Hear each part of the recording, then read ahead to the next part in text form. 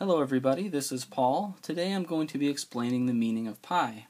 So most of you probably recognize this symbol here. This is the Greek letter for pi, spelled Pi, and it's equal to 3.14159 and then a whole bunch of other numbers that just keep on going forever.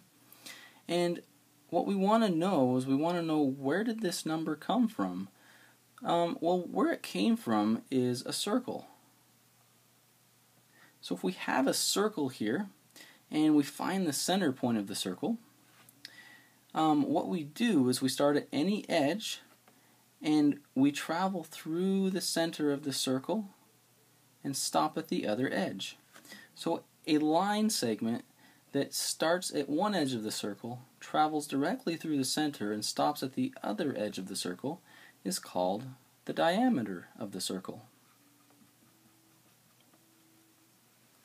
So what we want to do to find pi is we take this diameter and we just set it aside right here. So I've taken the diameter, put it here, and now what I want to do is imagine that I put some pressure on the left and right side of this diameter, and what I'm doing is I'm kind of bending it. I'm going to bend this line so that it kind of forms like a circular shape here.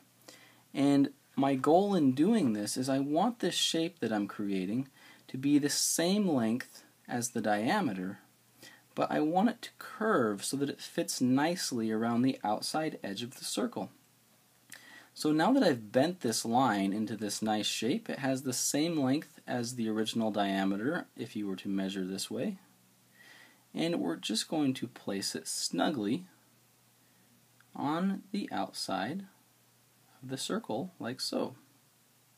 So what we're trying to do here is we're trying to figure out how many diameters does it take to just be placed on the outside of this circle so that the entire outside or circumference of the circle is covered one time. So if we were to keep taking these diameters, bending them, and placing them around, and what we would find out is it takes exactly 3.14159 and a whole bunch of extra numbers that follow times to get around this circle to cover the entire circumference. So basically this little section right here is the 0.14159 ... and this would be 1, 2, and the 3. So 1, 2, 3, and then the plus 0.14159.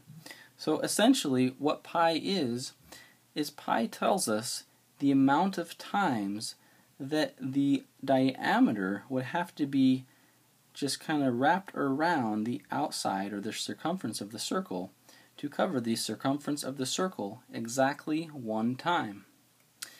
So thank you for watching this video tutorial. Hopefully you've enjoyed this, and thank you for watching. And don't forget to subscribe.